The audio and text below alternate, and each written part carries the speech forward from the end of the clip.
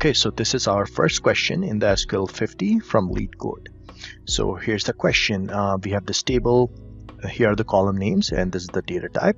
So we only have one table here, products, and we have product ID, low fats, and recyclable. So what we have to do is we only have to find products that are both low fat and recyclable. So in this example, it would be product ID 1 and product ID 3 because one has both low fat and recyclable. Same thing with product ID 3, where it's low fat and recyclable. So this is pretty simple. So what we have to do is we have to select only our product ID, not all the column, just our product ID from our products table, where low fats equals to yes and recyclable is also equal to yes.